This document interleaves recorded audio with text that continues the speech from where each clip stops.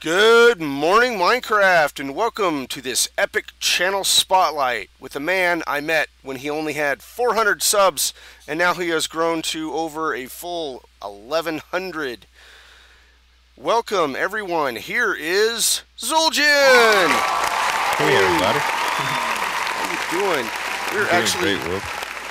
due to the amazing features of the 1.3 update, we're here in your world. This is Cobbletown from the Cobblestone Chronicles.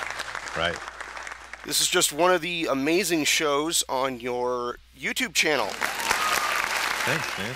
So you want to tell us? You want to tell us a little about how you got started on YouTube? Sure, man. I used to watch this cat named QuickShot14 do an LP in alpha, and as soon as I got interested in the game, I thought that was really, really cool because I was big on building stuff ever since I was a kid, and did a lot of retro games as well. I've always been a big gamer, but I never really had anybody to play with on games. A lot of my friends just aren't gamers, so I figured that this YouTube thing would be a really, really good thing to try to get some people on board and maybe find some friends on it. And I happen to find a lot. Oh yeah, you're definitely doing really well. Honestly, one of my favorite channels to watch now. Thanks, man. Several of my past channels that I loved watching have discontinued. So I've had to find new ones, and found your channel. Right. So you want to tell us a little bit about Cobblestone Chronicles and show us around town at the same time? Yeah. Cobblestone Chronicles was my single-player world that I started a long time ago. I called it Let's Play Minecraft with Zueljin, actually, when I just started. But I wanted to give the server some identity. Forgive the intruder. I wanted to give the server some identity. I'm sorry, the show some identity. Right. So I started thinking, and they had a lot of epic names already for series, but when you're starting in Minecraft, all you do is form cobblestone and build with it. It's like the easiest resource to get. So I figured, why not glorify it, just so I can get some content out, and while I learn how to do this YouTube thing and the recording. So I thought it would be cool. I went to thesaurus.com and started looking up some good plays on words for it, and I just came out with Chronicles for story time. So it worked out pretty well. Oh, yeah, you definitely present some amazing stories in your show. Thanks, man. It's story time with Zueljin. It's awesome. Right. That's the good thing about the single player world. You can really just kind of let loose and do what you want with it. When you have multiple people around, naturally you interact with them more than the audience that's actually watching you. So it's a little bit more intimate, and when people want to get to know an LPer, I think that Minecraft's a great platform because your builds say a lot about you. Just the way you commentate over them and stuff like that can really tell people a different story about how you think and how you operate. So the stories just bring out a personal touch out of it, outside of the game, and just the way things are presented in builds. They're presented to you about your life. I never thought people would be interested in my personal life, but people started asking, so I started telling them. It kind of just turned into story time sometimes. Yeah. And all of that shows in every one of your series and your episodes, not just your Minecraft. It's in everything you do. It's all pretty cool. So where are we at? This is my craftsman's district, so to speak. I have quite a few tree forms that were inspired by Asuma. What you see to your left is the Asuma's original tree form that I tweaked. Oh, cool. I did some adjustments so that we can form either birch or the dark wood. And I've even got a mason's guild down here that you can pretty much mine infinite amount of cobblestone. Let's go check it out. Okay. This was one of the builds in the. We'll take a break until we get there, and then we'll pick it up. This is it. Oh, this is it. We're here already. Yeah, it's not too short. Oh. The last time I visited somebody's server, everything was spread all over the place. I am having wonderful time with doors. Oh, this is one of these machines. I know what this is. This is a dual cobblestone generator. Dual cobblestone generator. There's one that comes vertical that you can see through the glass floor all the way Oh, here, and there's one that comes horizontal. And wow. there is a pulse generator right here, and the server resets sometimes. A good friend and subscriber of mine, Gobble King 13, talked to me about the pulse generator, and basically it starts some clocks downstairs, And I and you'll just, see cobblestone generate. And basically, if you take, let me find a tool right quick just so I can show you. If you stand at an angle here on top of the chest, you mine cobblestone in an angled fashion, and all right. the scraps fall to your sides, and they actually appear right behind you on this collection block. Here, toss me a tool.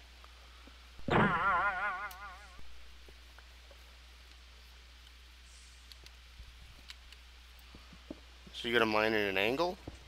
Yeah, that's so you don't.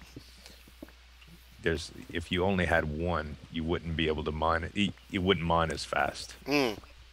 because they don't generate as fast. I'm pretty sure there's some new designs out there, but this was one of my first builds, and I'm planning on doing some invites real soon. Not turning it into a server that is always on, but I'd like to get some community builds on the Oh, server. nice table Yeah, concept. this is the guild hall for the Masons Guild. So I thought this was a pretty cool setup, like a little meeting room. Yeah, it's definitely an interesting idea. Never seen furniture like this before, but like I said, it's very cool. Yeah, I like the setup. It looks a little unique. Very. And outside of, we also passed up the power plant, which doesn't have any practical use except for these lights that you see on the sides. They're day-night sensors. So That's all of these lights are wired up to a day-night sensor in your. three in sequence actually to provide better block update speed. Oh, cool. It's like a sensor array. But yeah, they're all wired to the same thing. This is the Enchanter's Library right to the left of you. Oh, nice. Enchantment. Up the ladder, huh? hmm And there's just a simple table set up there. Oh, cool. No automation up here? Nope, just simple old bookshelves.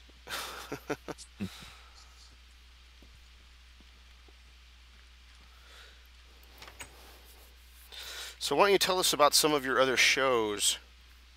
Well, what I have right now mainly, besides Minecraft, is I'm starting a little retro series that I've been doing with some old school like Nintendo and Sega games, Oh, and wow. that's going on pretty well. I like it. I'm enjoying it a lot. They're very easy to record, and they're very satisfying to record because they kind of allowing me to relive some childhood memories. I'm doing a game called Bandit Kings of Ancient China right now, which is it's a turn-based strategy game which hardly anybody has really thought about before say like StarCraft and things of that nature.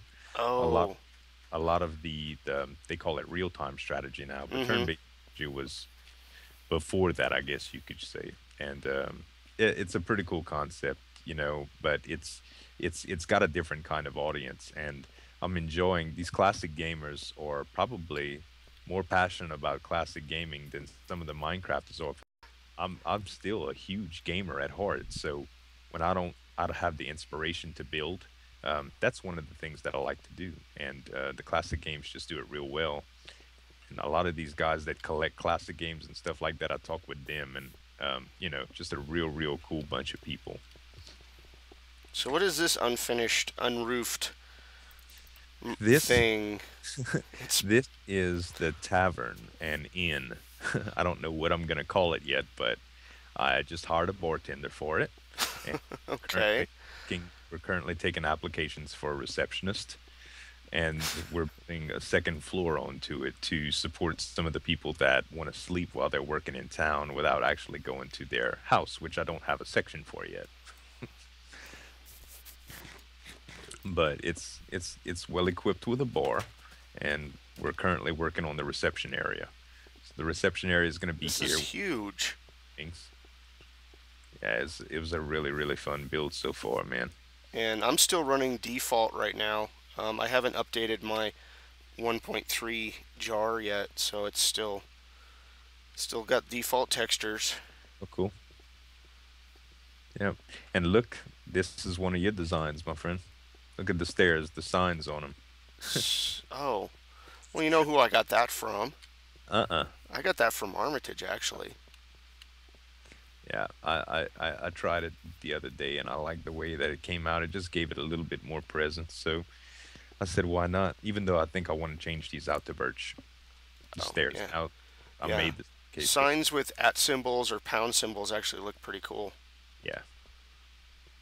Yeah, pretty cool stuff. Gives it a nice texture. I did that with chairs and tables and stuff. Right.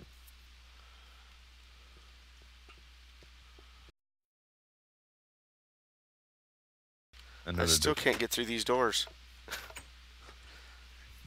I need to put a delay on them, I guess. Okay, we are inside of your. What do you call this? This is Zueljin's Manor. This is Zueljin's Manor, the mayor's house slash base. the main base. Yeah, I remember when everything used to be. Everything in Minecraft used to be called a base. right. I'm gonna build my base. Yeah. Everything still kind of is too, but I'm starting to get a little more domesticated because just the simple underground base is a little too gray. So I'm starting to incorporate some real life living elements, I think. Like up here, this is the living quarters, and I have like a little lookout, and I kind of incorporated the kitchen idea, even though in my Oh, old texture pack this looked a lot different and a lot better. So it needs to be revamped. so you were talking about invites to the server. How is that gonna work? I haven't ironed out every detail yet, but I'm pretty sure that I'm going to be running small contests for different amounts of virtual emeralds, and Cool. I'm going to physically collect emeralds in game. And when the contest winners accumulate a certain number of them, they'll be able to use those amounts to buy plots that I'm going to set up in town. And these plots are going to come with kind of like an allowance with some money that you can spend in the market district that I'm currently putting together. And that's going to enable you to buy tools and different amounts of resources and different items to help you build on your plot. Because if I do want to invite people, this world has always been legit and always been vanilla, so to speak, except for a rope mod that I tried in my very early days. I want everybody to be able to come and keep legit, so I don't want to give anybody anything that's been no give commands, no falsely generated products, anything like that. I want everybody to have to earn it, and that's why the Craftsman's District is set up the way it is, so they can form free resources if they like. I remember you did something like this in the past. You had a big party invite and did some massive landscaping. Huh? I did a very, very large party invite, and I think only 3 or 4 people got to actually come. But over there, where you see the sheer cliffside against on the left, all of that used to be healed, Oh, stretched in wow. front of the tavern. I called it Operation Cleanup, and I ran a contest. Now, my internet was bad then, and I hosted a local server through Hamachi, but we did get a few people to come on, and a bunch of us just got together and TNT'd and out the entire hillside, which took forever, but it was really fun. We had a Yeah, good it sounds like a lot of fun. So, is there anything else you want to show off on the in the around the town? I don't know. I got a couple of neat form ideas. If you want to see a drive-through read form, if it's gonna work. Drive-through farm. Is that like a drive-through wedding? Well, kind of, yeah. It looks a lot less glamorous than Las Vegas, but what you end up getting in Minecraft, especially when you watch YouTubers like I do, you see people that have just incredibly complex, efficient builds that yield hundreds and hundreds of resources. Well, And then they break in the next update. right, and well, it doesn't work perfectly. But what this is a drive-through sugarcane farm. Okay. If there are a With couple this of nice skylight. for some reason, I think we had fixed last time. There we go. And what ends up going on here is you basically take a minecart around, and it gives you the ability to collect all and harvest the reeds when the pistons push out, and you ride it kind of like a roller coaster. So it's not this, 256 high reed form that yields 8 billion things, but you never have to replant reeds. And if you want to get in the cart, I'll show you kind of how it All works. right, let's give it a. Just click the button, and you might want to hold forward just in case that anything goes wrong. Where's your button? There it is. There you go. And there you go. It should take you all around up top. And these were freshly harvested, so and it brings you right back down. Wow. So it was a fun project, and it makes it fun to harvest reeds that way.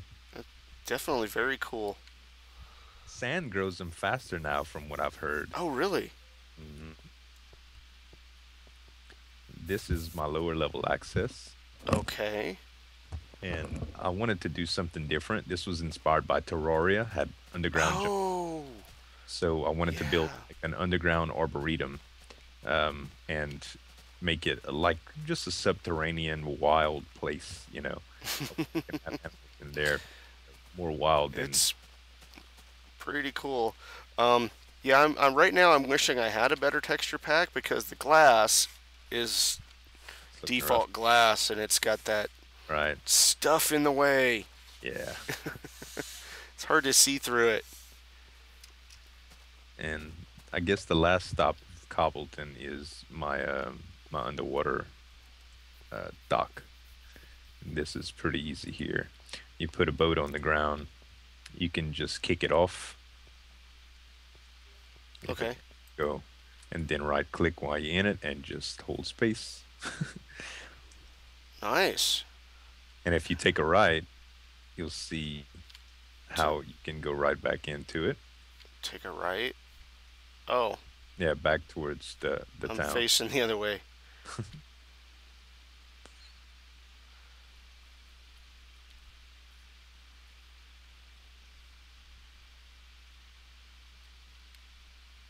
Your, Mm, your head's all backwards. Boats are still all glitchy. yeah. Yeah, you're backwards. Yeah, you gonna hurt your neck like that, dude. All right. Very Yep. cool. Yep. So what future plans do you have for your channel? Well, the retro series, I'm really gonna take off with that. I'm gonna be doing a bunch of RPGs and strategy games from a lot of the old systems really, really soon. I am now, thank you. I'm now finished with all of the Diablo, which I just got finished with a good friend of mine, Omega Rainbow, and I'm still. Diablo 3? Mhm. How'd that turn out? It turned out great, man. We had a good time. Not a whole lot of audience for Diablo 3. I think it was just overdone, and there's a lot of hate on the game itself. But we just cut up and had a good time. So it was a great platform for that. And I'm still using it here and there to go with you and some of the other guys like Cerberus Black and UK, and we have a good old time. And Inferno Dying too, you know. Right. Other than that, I'm going to start a new series really soon from the Geomine server, which I was invited to recently by Asuma. Oh, cool. And I'm also going to continue the fan service stuff right now. It's more of a talk show and open platform, but it was just announced yesterday that Good wants to start touring some of our builds week by week, every week, and it looks like I'm going to have the fourth or fifth slot. So in 4 to 6 weeks, Good should just be doing a spotlight on me for his channel. So that should be really, really interesting. Are you gonna be recording at the same time? I'm pretty sure. Let's So just go. look for some cameos from Good on your channel. Yeah, definitely. That'll be pretty cool. So what do you Great. got? What do you got ready? What do you got built on the fan server? I have an old school plantation home that I'm still working on the insides of, but it's like a real southern build. It looks pretty good. I like the way it came out. Wow. I haven't done a whole lot of work on the fan survey because I really concentrate on the community stuff on there more. We currently have a talk show that we're doing every Friday that we live stream, It's just sitting down talking about games. A couple weeks ago, we did what did we do? We did MMORPGs, and last week, which was just the other day, we ended up doing indie games. Yeah, I got a chance to see the indie game uh, topic that never really got off the ground. No, we really go off topic a lot, but it's rather interesting, and sometimes just most of the time it's just funny stuff that happens. It's not build related, but it's a good platform for us all to get together and the fans to get together and interact with. All right, well that's pretty cool. Now I got to think of some way to end this. We can go back to where we started, and you can say goodnight. I could try. How do I get out of here?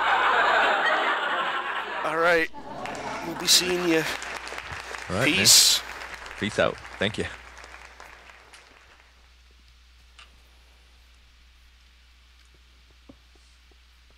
So yeah, if you know anybody looking for a job, I need a receptionist. Off of camera, I would suggest going with a snowman or an iron golem. Right, as a receptionist. Yeah. Well, I mean, bouncer too. Get a Right. snowman and an iron golem running around in there.